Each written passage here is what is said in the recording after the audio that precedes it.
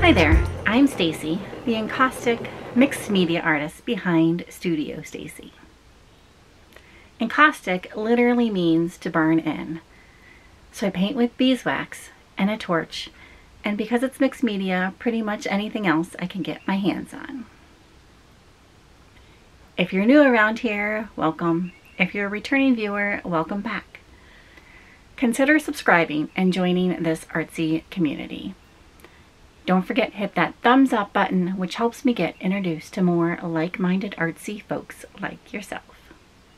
Picking up where I left off last week with this large painting, and if you missed last week's video, I'll put a card in up top. You can go check it out and then come back and finish watching part 2 here. Hi all, I have brought the old/new camera over and I'm gonna test it out today. So I'll show you what it is first.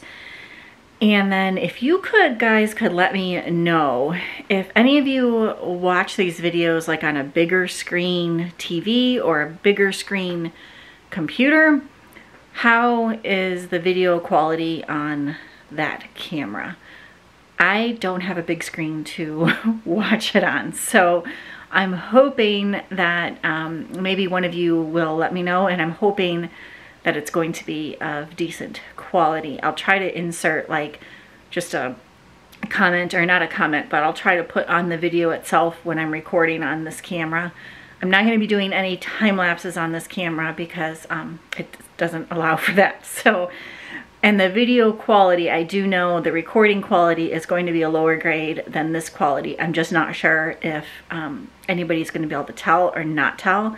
And if you can tell if it's super annoying or not. So again, I'm just trying to get a couple different camera shots, a couple different angles of painting. But if it's not worth the effort or the different video styles, because the video quality is no good, then, you know, I won't record on that anymore. But I thought I have it, so I'm going to try it. So anyways, I'm going to stop rambling, set this camera up, and yeah, we'll go from there. The colors on here don't have any of the blues in it. So I need to find a blue that is going to work, or that I think will work with this color palette and be comparable to kind of the blues in here that I've already used, because I like how those blues look on here. And that is actually what I'm going to be starting with. A lot of the background areas in this painting, I'm going to start with those, and then I don't know how far I'll get today. Maybe I'll get to some of the greens. Kind of doubt it, but we'll see. I have all of my encaustic paint swatched out on these pieces of molding, and this happens to be screen molding that Matt has chopped up for me in about 6-inch lengths. We've drilled holes through, and I have them on this chain. And that's how I kind of keep all my colors categorized and in order. And then in these plastic bins, I have the colors sorted by color family. So just a little inside scoop on my organization process. I should also mention that I keep all of my paints labeled, or labels rather, and so I know the names of each of the paints, and I keep them in these little plastic bags. So up next, I'm just going to be swatching a couple paint colors out on that colored swatch sheet that you saw me referencing earlier in this video. And I'm mixing some clear encaustic medium in with these, and then I'm also mixing the different colors of paints together to see what unique colors I can come up with. So just a brief explanation of what's going on here. All right, I think I have this narrowed down. I'm basically going to be using 3 colors for the initial background, and then I might go in with some other gray tones. But I think probably what I'll do is just stick you up on time-lapse while I paint this, and we'll go from there. So hope you enjoy this quick little time-lapse.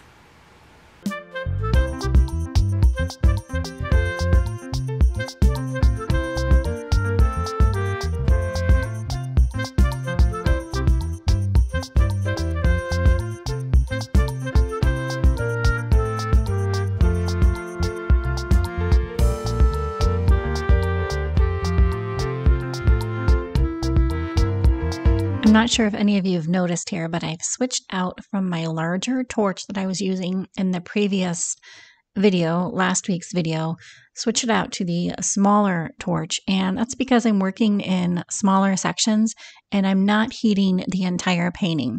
So a lot of times I just use that big torch for when I'm putting down the first few layers or several layers of the clear encaustic medium. So if you don't have a big torch and you want to paint big, you don't have to run out and buy the big torch, I guess is what I'm saying here.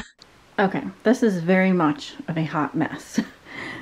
So don't judge it by this first layer of color because it is definitely not good. But I'm backing into a ladder too, at any rate. I think this is where I'm going to call it today. There's never any good spot for that step ladder, which is what I use to reach the camera when it's sitting way up top here. But at any rate, that's what I was backing into. I think I'm going to leave you here for today. And for you guys, I will just be a few seconds, but I'm going to pick you guys up. It's actually Friday, so sometime probably next week, I will pick you back up, hoping to get this painting finished in a week, week and a half's time. So stay tuned for that. And if it's Friday for you, I hope you enjoy your weekend. Good morning. Back in the studio to work on that large painting sitting back there. And I think my plan for the day is I have my 2 griddles heating up with the wax on it. And my plan is to just block in some color on the tree trunks on this painting. So let me flip the camera around and I'll kind of show you what I'm thinking about doing. All right, here's the original sketch. So we want to block in like these larger tree trunks and some of these smaller ones even in the foreground there, or far background rather. And I'm debating about keeping them rather of a smooth texture, somewhat looks like on this painting, and then having the green be really textured, the leaves and the yellows, greens and yellows. And so I'm debating on that, or using the encaustic wax writer like I did on these tree trunks and just adding in a lot more texture to the trunks. This was that big painting that I finished a bit ago.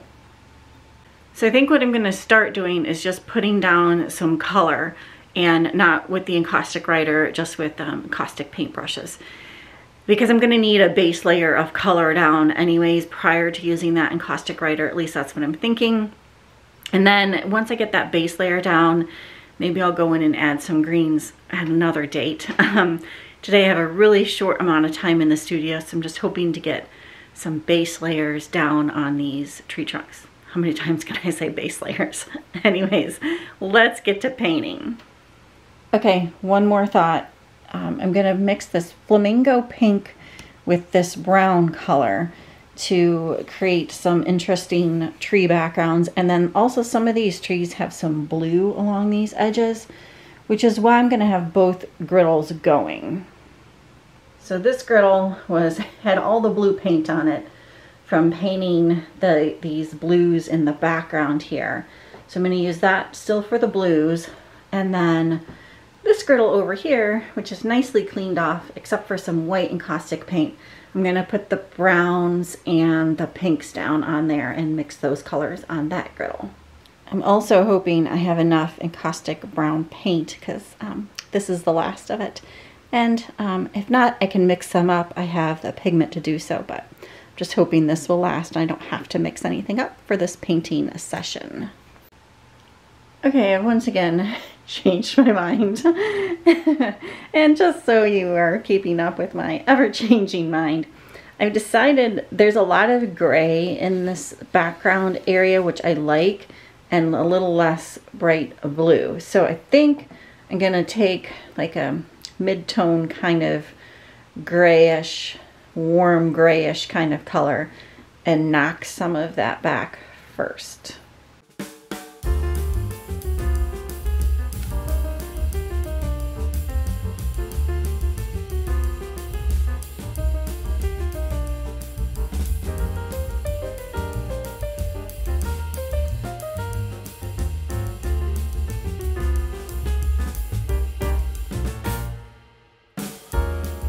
Okay, I think that's a little bit better. And while I was doing the blue, or the gray up top in the sky blue area, I also put some down below, maybe in more of a wooded dirt area. Just, you know, spreading the gray throughout the painting. Who knows if it'll get all covered up or not, but you know, that's kind of the beauty of the layering process. So now I'm ready to block in the trees. I'll probably just stick you on time lapse for that. Also, if you have any questions about this process, definitely let me know down there below in the comments. I'm happy to answer anything that I can.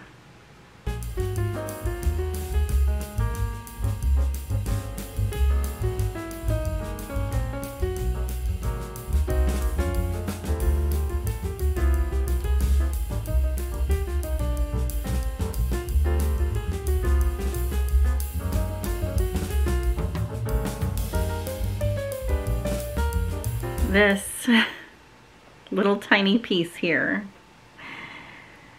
is the last tiny bit of brown. So I think I have about 10 minutes-ish or so.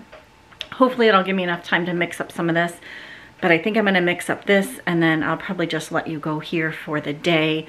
Got, like I said, an appointment coming here. And then some other stuff I have going on this afternoon, so I have to get to that. But I'm going to mix up some brown paint so that tomorrow I'm hoping I can spend the majority of the day over here, because this painting still looks a bit like a hot mess. So it's getting there. Anyways, let's mix up some paint, and like I said, I'll pick you guys up tomorrow. Good morning. I realized I left you rather abruptly yesterday. And that is because the appointment showed up here early that we had. So I had to quickly just shut the griddles down and go meet with them. And I never actually came back in. So at any rate, I now have the griddles turned back on.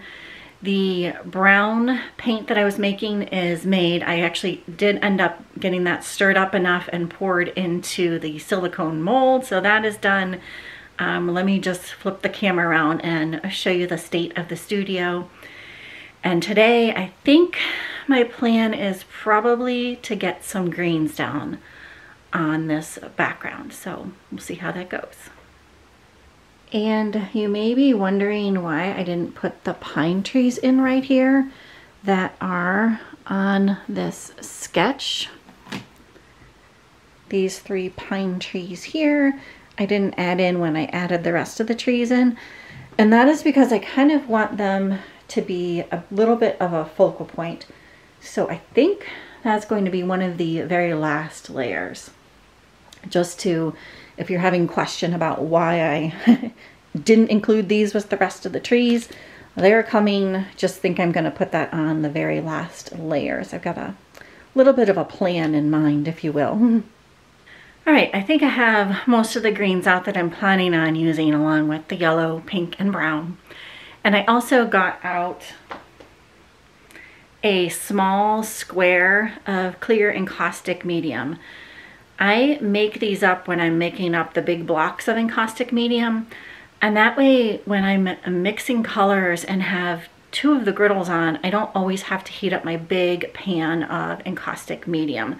That kind of just saves that from, you know, staying hot all the time and having to keep reheat it and reheat it and reheat it, because sometimes that's not always the best thing for the wax.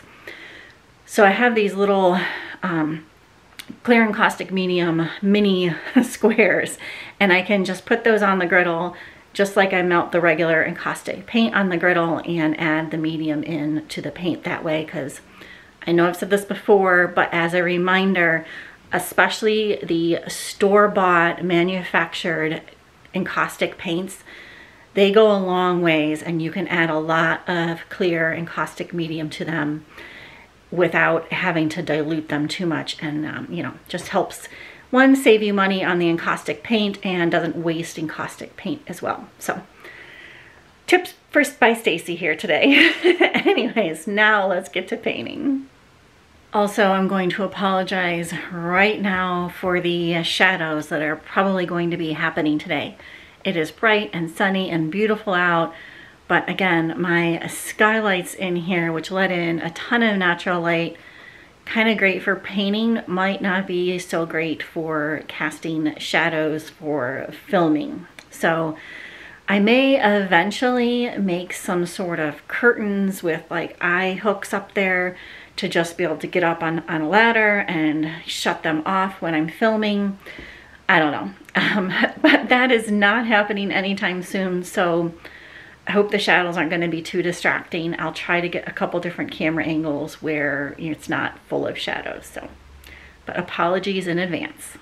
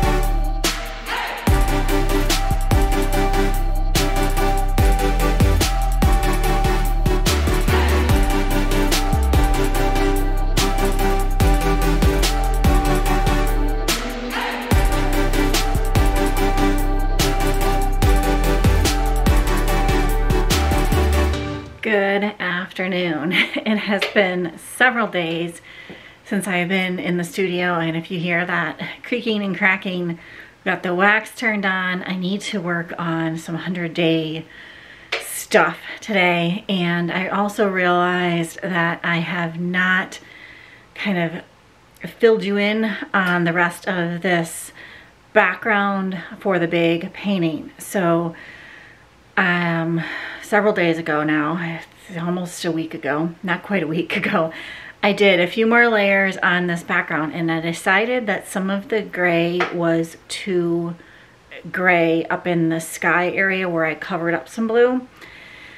And so I scraped a lot of that back, and then I added in what they call a tinting medium. It's not like a white or a bright white or as opaque as a white. It's just kind of a subtle, not as clear as the encaustic medium, but kind of just gives it a little bit of a foggy look, which was the look I was going for. So just thought I'd fill you in kind of on what I did there. And here's what that's called again. It's tinting wax medium. It's by Encausticos, and I have it in a pretty big box, but I think they also just sell it in these little individual kind of wax cakes. So here is what that overall painting looks like. I still have a lot to do on this pathway over here, but I'm happier with how some of the blues, and I knocked back some of the greens as well. I'm a little bit happier with how all of that looks. And just so the video doesn't get too long for this particular painting session, I think I'm gonna leave you here with this one. Hope you enjoyed coming along. I hope you got a few more insights on my process and how I lay down the next kind of layers. If you did, you know what to do. Give it a thumbs up. It truly does help me out. Stay tuned for the next painting session in this series, as I'm hoping to finish this painting. I'm going to be adding in probably quite a bit of details next, so stay tuned for that. As always, thank you so very, very, very, very much for watching. We'll talk to you soon. Bye for now.